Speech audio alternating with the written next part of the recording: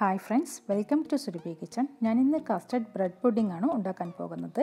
ഈ പുഡിങ്ങിന് നമ്മൾക്ക് 4 ഇൻഗ്രീഡിയൻസ് മാത്രമേ ആവശ്യമായിട്ടുള്ളൂ. പിന്നെ നമുക്ക് ജെലാറ്റിനോ, ചൈന ഗ്രാസോ, എഗ്ഗോ ഒന്നും തന്നെ ഇതിന് ആവശ്യമായിട്ടില്ല. അപ്പോൾ നമുക്ക് നോക്കാം.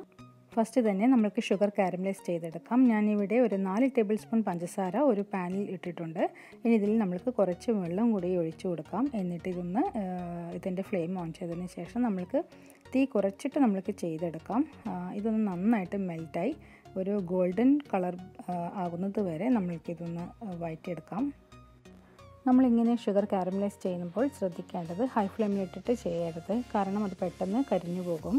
അപ്പോൾ നമ്മൾ വിചാരിച്ച പോലെ ആയി കിട്ടത്തില്ല. അതുകൊണ്ട് ലോ ഫ്ലെയിമിൽ ചെയ്യുന്നതാണ് ഏറ്റവും നല്ലത്. ഇപ്പോൾ ഏകദേശം കളർ ചേഞ്ചായി വരുന്നുണ്ട്. അപ്പോൾ കുറച്ചുകൂടി ഒന്ന് ഗോൾഡൻ കളറായി കഴിഞ്ഞാൽ നമ്മൾക്കിത് ഓഫ് ചെയ്തിട്ട് നമ്മൾ ഏത് പാത്രത്തിലാണോ പുഡിംഗ് സെറ്റ് ചെയ്യാൻ വെക്കുന്നത് ആ ഒരു പാത്രത്തിലേക്ക് നമുക്കിത് ഒഴിക്കാവുന്നതാണ്. ഇപ്പോൾ ഏകദേശം ആയി കഴിഞ്ഞു. ഇനി നമ്മൾക്കൊരു പുഡിംഗ് പാത്രത്തിലേക്ക് ഇത് ഒഴിക്കാം. ചൂടോടെ തന്നെ നമ്മൾക്കിത് ഒഴിക്കാം. ഇനി പുഡിംഗ് പാൻ നമ്മൾക്ക് അങ്ങോട്ടൊന്ന് മാറ്റി വെക്കാം.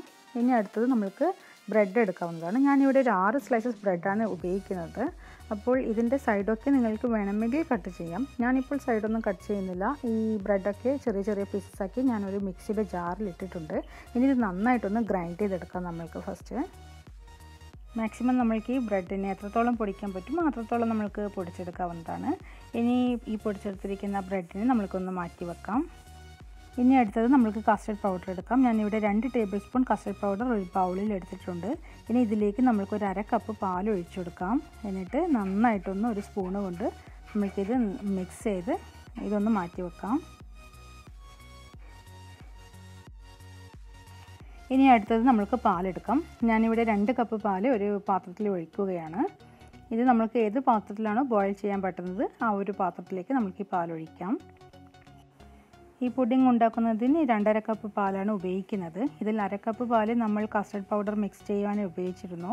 ഇനി ഇതിലേക്ക് നമ്മൾക്ക് 1/2 കപ്പ് ഷുഗർ കൂടി ചേർത്ത് കൊടുക്കാം. ഞാനിപ്പോൾ ഫ്ലെയിം ഓൺ ചെയ്തിട്ടുണ്ട്. ഇതൊരു മീഡിയം ഫ്ലെയിമിൽ നമ്മൾക്ക് ഈ പാലൊന്ന് ബോയിൽ ചെയ്തെടുക്കാം.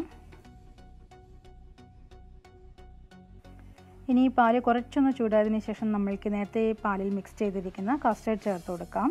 കസ്റ്റർഡ് ചേർത്തതിന് ശേഷം ഇനി നമ്മൾ നിർത്താതെ ഇളക്കിക്കൊണ്ടേയിരിക്കണം. ഇപ്പോൾ ഞാൻ മീഡിയം ഫ്ലെയിമിലാണ് ചെയ്യുന്നത്.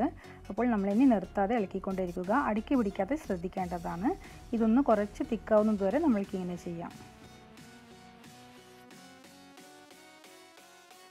ഇപ്പോൾ ഇതൊന്ന് തിക്കായി വരുന്നുണ്ട്. അപ്പോൾ നമ്മൾക്ക് ലോ ഫ്ലെയിമിൽ ചെയ്യാവുന്നതാണ്. ഇനി മീഡിയം ഫ്ലെയിമിൽ ചെയ്യുന്ന സമയത്ത് പെട്ടെന്ന് അടുക്കി പിടിക്കും. അപ്പോൾ നല്ലപോലെ തീ കുറയ്ക്കുക. എന്നിട്ട് നമ്മൾ നേരത്തെ പൊടിച്ച് വെച്ചിരിക്കുന്ന ബ്രെഡ് ഇതിലേക്ക് കുറേശ്ശെ ചേർത്ത് കൊടുക്കാവുന്നതാണ്. അതോടൊപ്പം തന്നെ നന്നായിട്ട് മിക്സ് ചെയ്തുകൊണ്ടേയിരിക്കുക.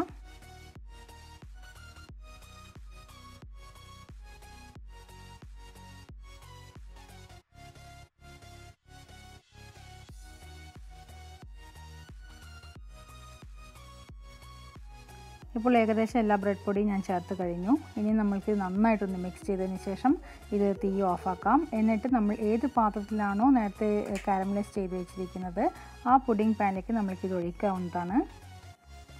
ഇനി അടുത്തതായി നമ്മൾക്കൊരു സ്റ്റീമറിൽ കുറച്ച് വെള്ളം ബോയിൽ ചെയ്യാൻ വെക്കാം. ഇതിൻ്റെ ഉള്ളിൽ ഒരു സ്റ്റാൻഡ് വെച്ചതിന് ശേഷം നമ്മൾ തയ്യാറാക്കി വെച്ചിരിക്കുന്ന പുഡിംഗ് പാൻ കൂടി വെക്കാവുന്നതാണ്. പുഡിംഗ് പാൻ ഒരു അലൂമിനിയം ഫോയിൽ കൊണ്ട് നന്നായിട്ട് കവർ ചെയ്തിരിക്കണം. ഇനി നമ്മൾക്കിതിൻ്റെ മൂടി അടച്ച് കുറച്ച് സമയം കുക്ക് ചെയ്യാവുന്നതാണ്. കുറച്ച് സമയം എന്നാൽ ഒരു 45 മിനിറ്റ് വരെ നമ്മൾക്കിത് കുക്ക് ചെയ്തെടുക്കാം. അപ്പോൾ 45 മിനിറ്റിന് ശേഷം നമ്മൾക്കിത് പുറത്തെടുക്കാവുന്നതാണ്. അങ്ങനെ നമ്മുടെ കസ്റ്റർഡ് ബ്രെഡ് പുഡിംഗ് ഇവിടെ റെഡിയായി കഴിഞ്ഞിരിക്കുകയാണ്. ഇതൊന്ന് തൊട്ട് നോക്കുമ്പോൾ അറിയാം നമ്മുടെ കയ്യിൽ ബാറ്ററൊന്നും പറ്റുന്നില്ലെങ്കിൽ നന്നായിട്ട് കുക്ക് ചെയ്തിട്ടുണ്ട്. അപ്പോൾ ഇപ്പോൾ തന്നെ കഴിക്കുന്നവർക്ക് കഴിക്കാവുന്നതാണ്. ഇല്ല നല്ല തണുത്തിട്ടാണ് കഴിക്കേണ്ടതെങ്കിൽ ഫ്രിഡ്ജിൽ ഒരു 3 മണിക്കൂറോളം വെക്കാം. എന്നിട്ട് നന്നായിട്ട് തണുത്തതിന് ശേഷം നമ്മൾക്ക് എടുത്തിട്ട് അവരവരുടെ ഇഷ്ടത്തിന് മുറിച്ച് കഴിക്കാവുന്നതാണ്. വളരെ ടേസ്റ്റാണ് ഇത്. എല്ലാവരും ഒന്ന് ട്രൈ ചെയ്ത് നോക്കുക. എന്തെങ്കിലും അഭിപ്രായമുണ്ടെങ്കിൽ കമൻറ്റ്സ് വഴി അറിയിക്കുകയും ചെയ്യുക. നിങ്ങൾ ഈ ചാനൽ ഇതുവരെ സബ്സ്ക്രൈബ് ചെയ്തിട്ടില്ലെങ്കിൽ ചെയ്യുകയും അതിൻ്റെ കൂടെയുള്ള ബെൽ ബട്ടൺ അമർത്തുകയും ചെയ്യുമ്പോൾ ഞാൻ വീഡിയോസ് ഇടുന്ന സമയത്ത് നിങ്ങൾക്ക് നോട്ടിഫിക്കേഷൻ ലഭിക്കുന്നതായിരിക്കും. അപ്പോൾ വീണ്ടും കാണാം. താങ്ക്